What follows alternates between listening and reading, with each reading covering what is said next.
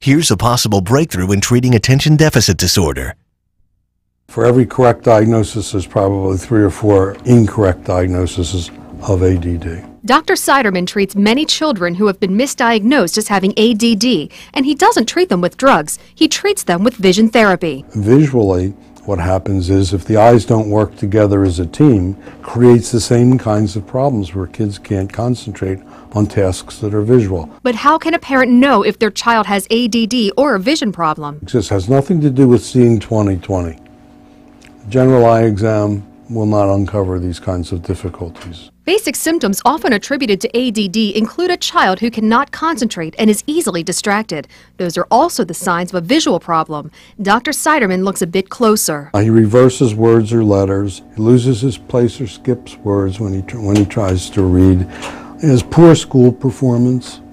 He may have headaches. He may even see double. And before you put your child on medication for ADD, make sure they have ADD. And the FDA has said that there were something like 56 deaths attributed to these medications.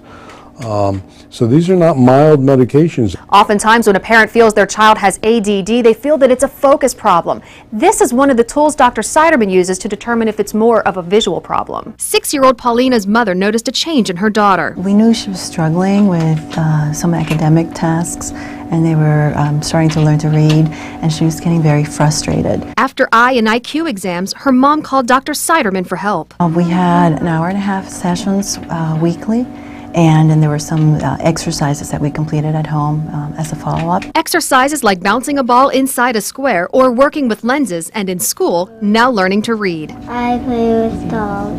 You can get more information about ADD and vision therapy online at helpaddvisiontherapy.com.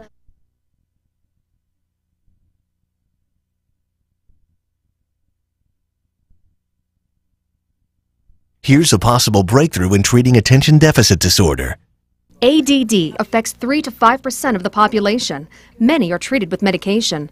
Dr. Siderman says visual problems can be confused with ADD. It presents the same type of symptomatology as ADD, in that the child loses the ability to sustain concentration. It looks like they can't concentrate, their mind wanders, they don't remember what they've read, the same kinds of things that occur in ADD. Dr. Siderman says oftentimes doctors do not conduct any tests to determine if the child does in fact have ADD. There are, 15, 20 different, maybe 30 or 40 different conditions that could create difficulty in sustaining concentration. ADD is not the only one. Now, vision problems don't only affect a person's ability to read, it also affects your hand-eye coordination. This may look like fun and games. This is actually a training tool that helps with the ability to focus.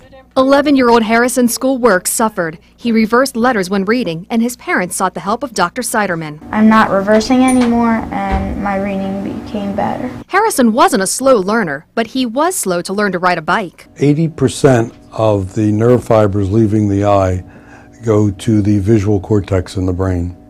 The other 20% of the nerve fibers leaving the eye go to the vestibular system, which is responsible for balance.